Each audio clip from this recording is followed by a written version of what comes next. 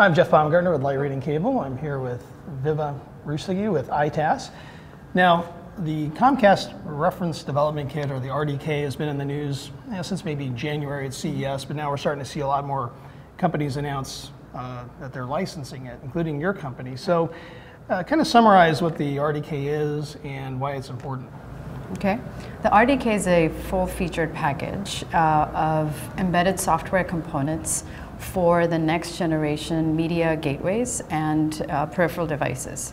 And it's also based on industry standards and open platforms like Linux, HTML5, Qt, and also incorporates proprietary platforms like Microsoft Silverlight, as well as the Adobe Flash.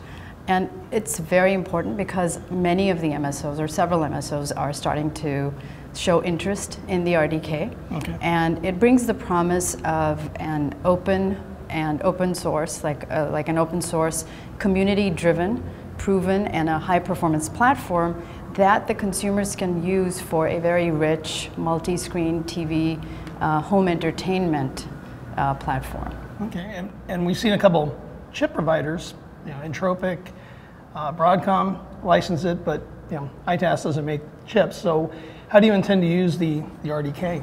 So we are planning to work with the MSOs, with the SoC or the chipset vendors, with the OEMs, in the traditional sense of providing, optimizing, enhancing the software for the MSOs, for example, and also with the SoC and the OEM vendors to provide software development, integration, and testing services across the industry. Okay.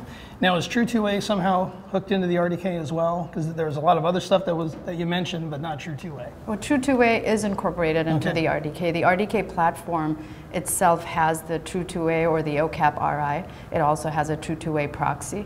So it does get incorporated into the RDK. Okay. Now, just a quick question about True2Way. In the past, when we first started to talk about OCAP and True2Way, the role was really associated with helping enable a retail market. Right. And that didn't really happen. So, but yet a lot of cable operators have deployed True2Way. So what do you see as True2Way's role now for cable? So we still see that True2Way will continue to get deployed. In fact, like I mentioned, the RDK is a pre-integrated bundle of True2Way powered set-top boxes, as well as IP-based and hybrid set-top boxes. So we do see True2Way and the RDK coexisting in an environment. In fact, they could be tied with IP-based technologies, with devices running across both RDK and True2Way set-top boxes with the DLNA powered technology. Okay, and you said some other cable operators are interested in the RDK, so could this in a sense become,